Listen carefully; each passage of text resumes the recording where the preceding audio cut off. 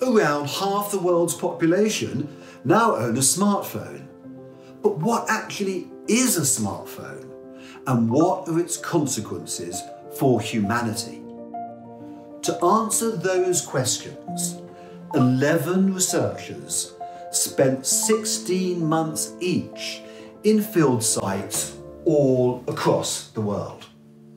我重要，我觉得手机不在身边就有一个灵魂不在身边一样。 In the village, we don't have banks. I go to mobile money, they deposit on my account, and then I send. No es necesario salir de casa para salir adelante, tenemos un celular.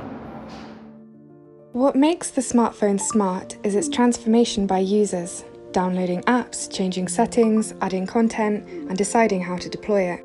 And more than any device in history, the smartphone can be crafted to take on the personality of its user.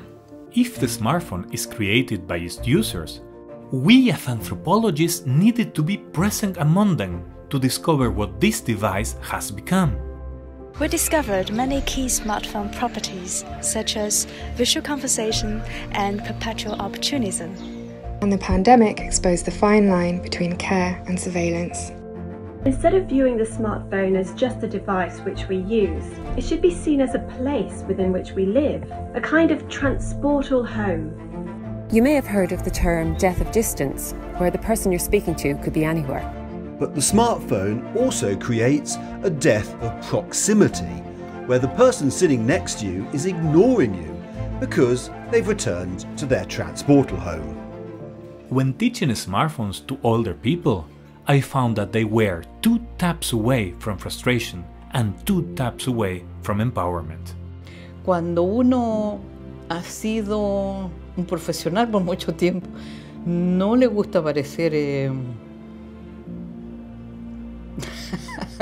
que no entiende cómo funciona, qué es un byte, qué es. Era algo empezar de cero, ¿no? But we also found that once they became proficient, the smartphone could help older people re-engage with activities of their youth.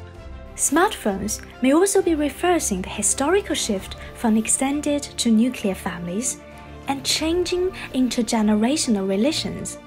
For a new middle class in Cameroon, the smartphone is the political sphere. While in El Quds and Chile, it is used to express religious faith.